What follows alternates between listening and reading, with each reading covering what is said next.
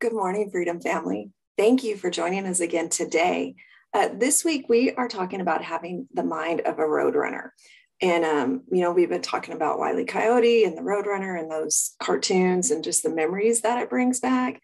But have you ever thought, because the Roadrunner, like, he just goes so fast, and I've never really stopped to think, what is he thinking?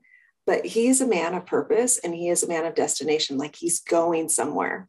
And I was reading my devotional this week, and a verse stood out to me, which then led to another verse. And so I want to take a second and I want to talk to us about the mind of a roadrunner and how he has to be steadfast, like he has to be determined where he's going, because he's going somewhere, because he's not getting caught by the traps of the coyote.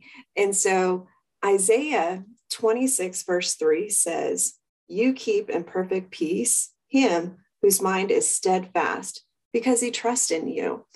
And Isaiah in that point was talking about like those that focus on you, those that trust you, those that keep their eye and their mind on you, you keep in perfect peace. And I don't know about y'all, but the season of life that we're in right now, I value my peace. I value my peace of mind. I value the peace in my heart. I value the peace in my home. And so one of the ways that we do that is to trust the Lord and to be steadfast. And as I was pondering that verse and really letting it sit with me and to be intentional, because out of all those words, like there was a couple words that stood out to me in that verse, definitely perfect peace. Because when you find peace, it's like that old hymn, peace, peace, what a wonderful thing flowing down from the Father above, right? Like there is nothing that compares to the peace of God. And then those whose mind is steadfast, those who are focused. And then it's that way because they trust in you. And that led me to the next verse that I was thinking about that I want to share with you guys, which is Proverbs 4:23-27. And it says, and then NIV, "Above all else, guard your heart, for everything you do flows from it." I've talked to kids, I've talked to parents, I've talked to couples doing counseling and talked about the importance of guarding our heart, because truly our heart leads to our action, leads to our thoughts, and our thoughts lead to our actions. And so what's in our heart matters. So we have to guard what is inside of our heart. And then to keep our mouth, the next verse is to keep your mouth from perversity, keep corrupt talk far from your lips, because what you say, another scripture says, out of the abundance of the heart, the mouth speaks. And so what is in your heart is coming out your mouth. And what comes out your mouth, as we talked earlier about declarations, what comes out of your mouth goes in your ears and goes through your head and becomes your thoughts, which then becomes your actions. So it all feeds itself. So we have to be careful. We have to guard our heart, what we're putting inside our heart, what we're speaking out our mouth, because it leads to what we're thinking, which goes back to the mind of the roadrunner to be steadfast. So on verse 25, it says, "Let your eyes look straight ahead. Fix your gaze directly before you.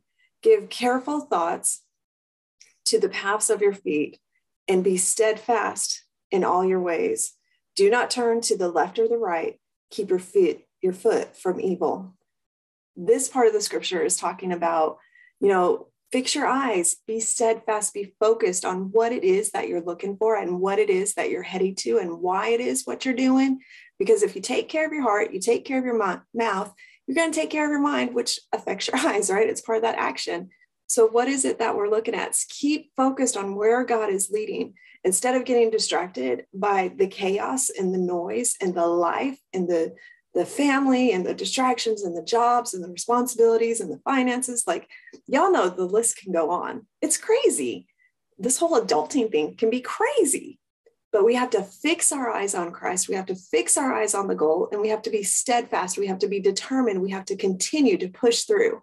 And I think that's the point of what the Lord is speaking to Pastor and to the church about this whole beep, beep series this year, or the word for the year, beep, beep, is that you just keep focused. And the thing about the roadrunner is, sometimes he may walk, but he's on the go. He's going places, and he is too busy to pay attention, too busy focused on what's ahead of him and where he's going, what his goal is, to be distracted by all the noise to the left, and to the right. And I don't know about you, but for me, there have been times when I've been focused and I'm going and I'm good. But if I pause and I look to the left, I kind of drive, not the best driver, I'll just be honest. But when I'm driving, if I look to the left, my car sometimes goes more to the left or to the right, right? Like it just goes with me, whatever way I'm looking. Same thing with our bodies, same thing with our heart and our mind and our thoughts and our actions. So we have to be focused and steadfast and not distracted by all the life going on beside us. And when we do that, and when we're focused, and when we're able to be steadfast in our heart, our speech, and our thoughts, which is our mind, we're able to say, peace out, coyote.